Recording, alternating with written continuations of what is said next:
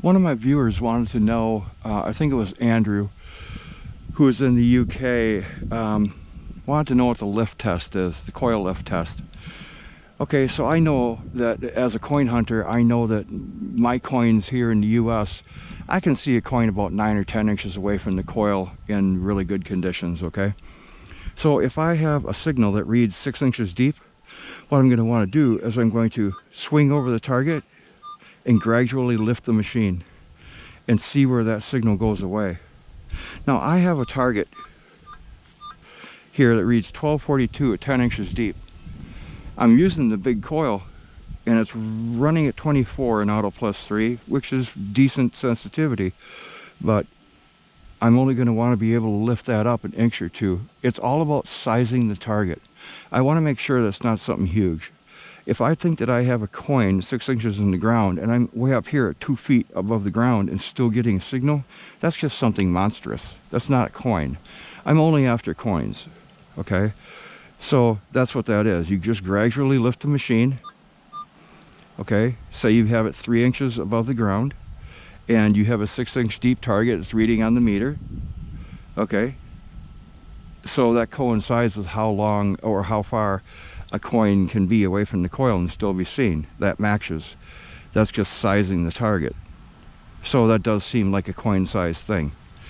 Again, if you're way up here, you're 18 inches, 20 inches above the ground, and you say that the machine says it's 6 inches in the ground, that's just not realistic. You can't see a coin that far away from the coil. That's all it is just gradually lifting the machine to make sure that you don't have something huge. This one, again, I'm in a ball field that I've never been to before. This is a place I've never hunted before. And I'm in the warning track. The warning track is just this 10-foot wide thing that, you know, warns players that as soon as you get on the gravel, you're about to run into the fence. So I'm going to have a look at this. The coil lift test matches it.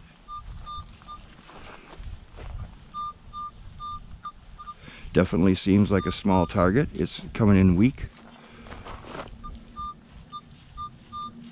I kind of have to work to get it. 1242 at 10. This can go either way. This could be a silver, or this could just be a really deeply buried clad something, or anything else.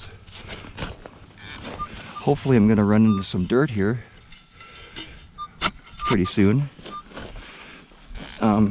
If not, hopefully the coin is still what I want it to be. It's not out yet, so we'll see if the pinpointer can see it. No.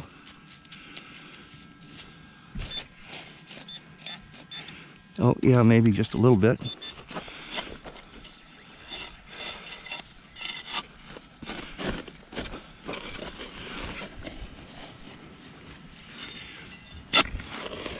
See if I can sneak it out of there.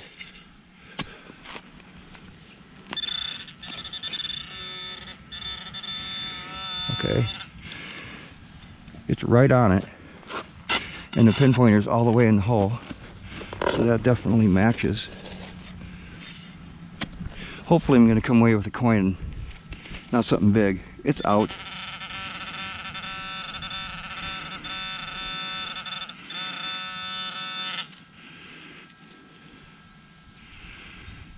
Wowza.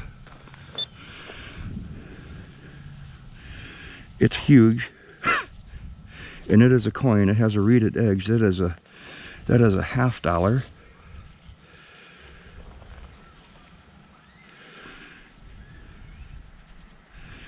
I think. Yeah. That is a 1933 maybe, Walker. What do you think of that? Anthony, buddy, what do you think of that shit? That was a nice deep one right there. You know, the pinpointer was on it. I'm going to say it was just that, 9 inches deep. But that's another signal that I've done really well in these warning tracks. I don't know if people just don't think to hunt them, or they think it's wrong to dig up the sand, or whatever it is. But I tell you what, somebody really missed out on that one, because that's a really nice looking coin. That's a 33. Yeah, I don't see, yeah. I definitely have never dug a 33 before. I've dug about 10 walkers, but I think I have a 35. I don't know where the camera's looking, but yeah, that's nice. I was in Ferris coin combined, so that's why that read that. It can read it at 1241, 1242, 1243.